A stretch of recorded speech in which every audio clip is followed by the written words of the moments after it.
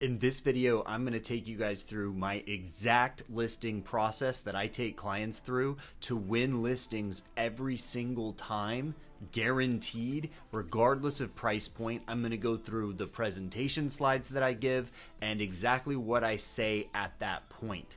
It all starts with just the initial meeting. You set the meeting and you set the tone. The second that you walk through the door, you should come bearing gifts. You should come with a bottle of wine, some chocolate, something like that along with your presentation in a bag, and you just have that preset. Make sure you do a little bit of research if they might not like wine, if they might not like specific chocolate, whatever that is. If you can do research, find something that they will like. Bring that to the door, you meet them. The first thing you do when you walk into the house is ask for a tour. You don't ask to sit down. You don't ask to go talk. You say, well, great, thanks, it's so great to meet you. Here's some gifts I got for you. It would be great if I could get a tour. And that's not really a question, it's more of a statement. It would be great if I could get a tour. Now, they're gonna guide you through the house. Make sure to say great things about the property. Make sure to take notes. Make sure to ask specific questions about anything that you find unique during that tour, because they're going to understand and notice that you're paying attention to the unique things that are going to make their house stand out, and you can then bring that up later in conversation. At the end of the house tour, I ask where a good place to sit would be, not if we could. Again, presumptively, I say where would be a great place for us to sit and have a conversation. They say the kitchen, the family room, the living room, whatever they're gonna say. Move over to that area and get out your laptop. Make sure that you have beautiful marketing materials like the one behind me so that you can have that in your bag. Don't get them out yet. Only have the laptop out for now. And it all starts with the presentation. I like putting the initial branding and logos up on the screen while I preface the conversation. As I'm hopping into the presentation, I ask if there's any questions up front that they find ultimately important, and if they have them, I'll answer them now. Otherwise, I'll get through the presentation, I'll make it fairly brief, and I will answer any other questions at the end. So I roll right in by saying, hey, beautiful house, beautiful stuff. I find everything that you did and do amazing. And really the process of selling your house all starts with the preparation. Roll right in by talking to them about the specifics that I found in their house and all of the things that I would probably change to make it worth a little bit more in a buyer's eyes. Things like decluttering, because people sometimes have a lot of extra things that make the house or the spaces feel cluttered or tight. And I also would add in things like touch-up paint or yard maintenance, something small probably, unless there is quite a bit of things that need to be truly repaired. I keep that fairly surface level and say, once it's all prepared, we can get into what I actually bring to the table as an agent, and then I get into property branding. One of the things that sets me apart from a lot of other agents in the marketplace is that I don't just market your house. I turn your house into a brand, into a product, and that makes it stand apart from the other houses. Instead of 1, 2, 3, 5 Main Street, your house is Olympus, or like behind me, Villa Vista. And it's not just a name. Oftentimes we accompany that name with logos, specific photo design direction, ad copy. It's an entire experience speaking to the end buyer avatar. Every house has a most likely purchaser, and what we want to do is speak to that buyer as much as we possibly can on the front end.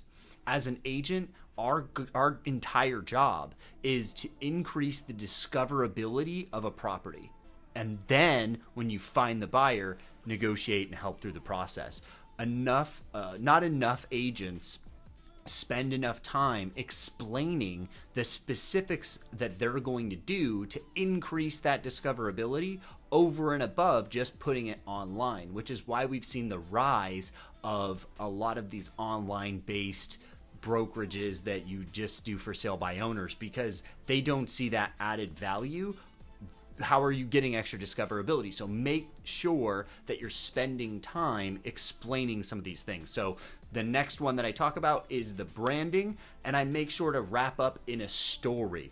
The one that you see on the screen is what was called Legacy Point Mirror Lakes Legacy Point, and that brand stuck with the property. The current owners that ended up buying the house still call it that. I don't even know what the address is today, and we ended up getting $100,000 over our asking price, which was already a fairly aggressive asking price on that property, all because that buyer had to win the property. You know, we didn't even have multiple offers. The buyer just had to win it, and sometimes you can create that by building a good brand. Throughout the entire video, guys, if you get anything valuable or you'd like to see more videos, if you could smash the like button for the YouTube algorithm, that would make a huge difference for me. I really appreciate your support, and thank you for watching. Spending some time talking about photography is kind of important. One thing that I like to hone in on is that we're not just going to do regular photography. We're going to do UHD photography. We'll do drone. We'll do aerial. We'll do all of the things that make your property stand out. And oftentimes I want to add in, if they would like, that we can do twilight photography as well. Again, touching base on discoverability. When buyers are out looking at properties online, they're clicking around on thumbnails. And the more likely we can get them to be to click into your thumbnail, the more traffic we're going to get in your listing, meaning we'll get more showings, meaning we'll potentially get more offers or higher offers. So how can we get them to click on that thumbnail more likely? Well, very few properties, or substantially less properties, are done in twilight photography, which means it is more likely that buyers take a pause when they see that picture on the thumbnail. Make sure to show them a couple examples of the photography that I've had done in the past. If you're an agent that doesn't have any examples, make sure you team up with somebody or a mentor or a partner that can give you some examples that you can use, and that way when you go to that situation you can say, I can make your house look like this. That way you're not lying, you're just not saying that you did it, or you're not saying that I did these. Just say, I can make them look like these. I will use similar editing techniques and photographers. If you wanted to at some point partner with me or work with me or get mentored by me, that's totally possible. I'm happy to let you use all of my photo and video assets to help you build your business. After talking about the photography, the natural next step is talking about cinematography and videography. I often will offer this to my seller clients because there's lots of opportunity. They can do a walkthrough, they can do aerial video, they can do entire commercials with actors that we've had done, and I explain that to them. I also explain to them that I'm likely going to have to charge them more for getting it done because it is a very expensive aspect of marketing, and some people choose to do it, some people don't.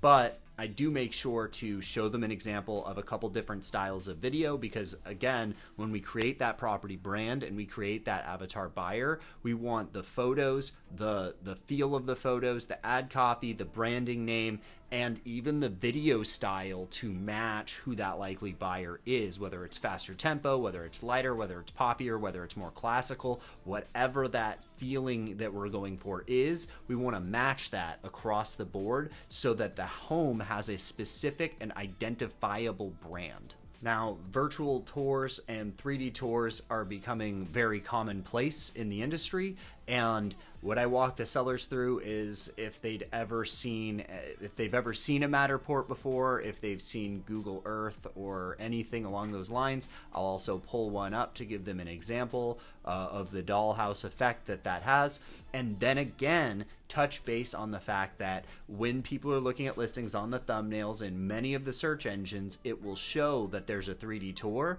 and it will also show if there's a video. So having those things increases the likelihood of discoverability again, and increases the likelihood that somebody clicks into the listing, and the longer they're on the listing, the better.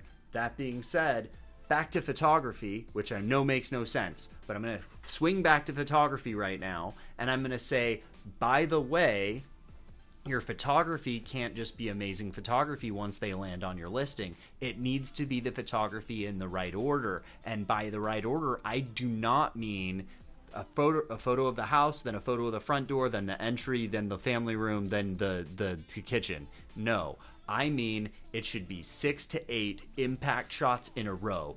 best shot of the house possible, best shot of the house possible number 2, best shot of the house possible number 3, and it doesn't have to be in any logical order at all. We just need to keep their eyeballs and their attention on that screen for a little bit of time. If you can keep them for 6 to 8 clicks, they will likely stay to see the rest of the listing, increasing the chances that they actually schedule a showing. Everything that I've spoken about so far is fairly top of funnel in the discoverability channel, right? You get people to find out that the property exists and is on the market, but then when they do schedule that tour and they're going to now tour the property, what happens next? How do you differentiate your house from the 6 other houses they're going to see on that tour?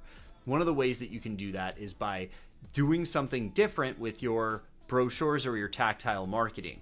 This is when I would take my bag and I would take out a couple examples of homes that we've sold and represented that are beautifully laid out and branded, and give them those examples to show, would you rather have this if you're a buyer and you're walking 7 houses today with your agent and 5 of them are no flyer or a piece of paper flyer and 1 doesn't have a flyer, and then yours looks like this? Who do you think you're likely to gravitate towards when you go back to your house and you lay them all out on the kitchen table? You're going to gravitate towards ours. And again, I use language like ours and our listing a lot through the entire process, because now they're just continually thinking of us as a team, us working together, and that makes a big difference as well. Make sure throughout the entire process, from the beginning of when you initially meet them to the actual very end, that you're taking time if they have questions in between, and if they're saying specific things or have specific interests, to build rapport, because they're likely going to work with somebody that they get along with. So make sure that the rapport building is strong throughout the entire process until you get to commissions, and that's a different conversation than today. We make sure to put your listing in every single website that's possible. If you can look it up, you can find your house. From Redfin, Zillow, Trulia, a Realtor, every real estate agency company that offers listings on their website, you will find it there. And just saying that in general is enough to explain that it will be widely advertised online and in the internet. Sometimes with really expensive properties, you want to go through an international slide that I custom make for those, that explains that you can put it into multiple publications in other countries that are paywall blocked or just out of country blocked, but you can pay for them to be put in those. Those are very specific cases, and if you have specific questions about that type of property, let me know in the comment section or send me a message. Obviously, social media has taken the world by storm, and if you are selling a property, putting it on the market is one thing, and then putting it on social media is a very different thing. You want to put it on both to make sure that it's very possible for everybody in the world to see it. I'm going to utilize Facebook, Instagram, LinkedIn, TikTok, YouTube to advertise your property, to make sure that most people in the world that I can possibly reach will see your property. Weirdly enough, a lot of agents will not mention that they're going to do anything social media related for their property, so this will already differentiate you from some of the crowd. I also think it's super important that throughout the entire process, when you choose to hire me, you're actually hiring me. So not only will you be getting me the entire process, you will also not be getting tons of other people. You won't be getting tons of other solicitors. You won't be getting lots of other agents. Nobody. I undisclose your information. Now, this can vary market by market, whether you're able to do this, and MLS by MLS on whether you're able to do this. In some cases, you might be able to undisclose their information. I like to do that. It does give the sellers peace of mind that they're not going to be pestered by agents and solicitors throughout the entire process, and I just reassure them that throughout the process, if somebody wants to show the house, I vet them, and then I send the request over to the seller, and then the seller will say yes or no. From that point, I go back and say yes or no. And throughout the entire process, the only people they will ever speak to is me and title and escrow once we go pending. And that makes the process a lot more smooth for them. And they're usually very, very interested in this point, because no other agent is likely to bring it up at all. Then we list your house. So all the back end work is done.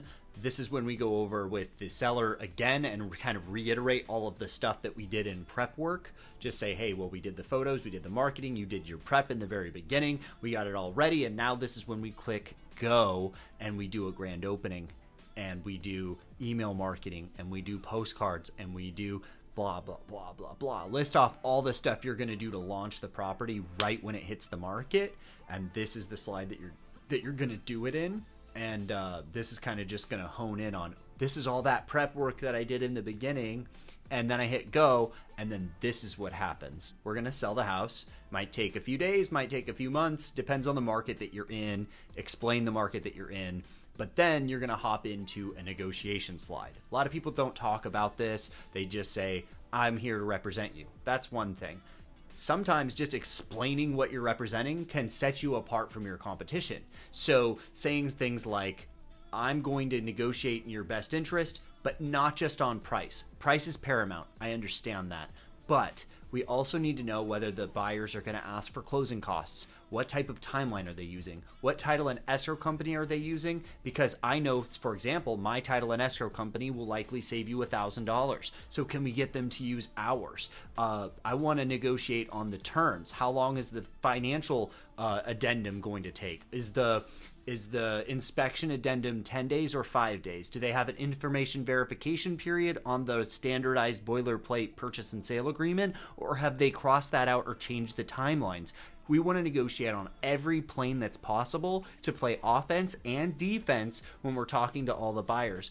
And obviously, we want to take a different approach depending on our stance. If we got 4 offers right when we hit the market, we will negotiate in a very different way than if we have no offers and we've been on the market for 5 months and we're getting very little traffic and very little showings. So those are the ways that I walk them through the negotiation process. And then once we negotiate, we're going to put the house together and we're going to go pending, and I will help you walk through that entire process. Together we work as a team. You get connected with title and escrow, and you start doing their packages. You reiterate, why are you going to hire us? Not just all the back end and the marketing and the discoverability and all of that and the negotiation and the representing you and then making sure that contractually you're covered. It's also to make sure that the entire process goes smoothly, from coordinating the inspections to coordinating potential movers to coordinate. It's a lot of coordination and communication throughout the process.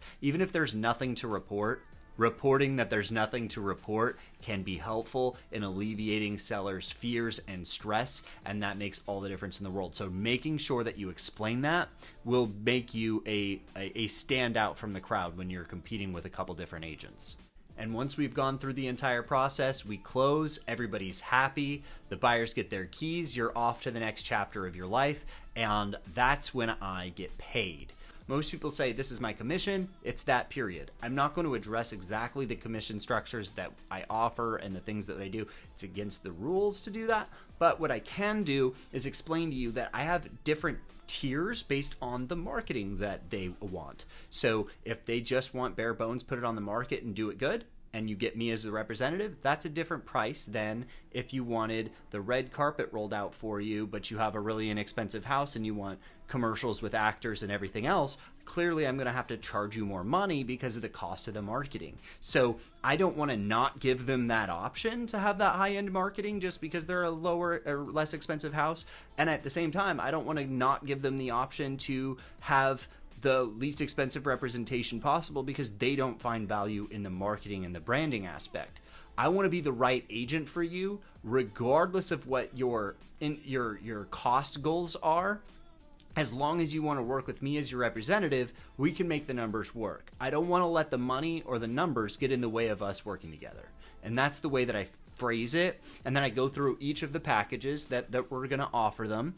And at the end, I suggest a package. And oftentimes I'm not suggesting the expensive one. I suggest maybe the middle one or the less expensive one, depending on their reaction to everything that I'm saying so far. And I say, hey, by the way, I would suggest this one.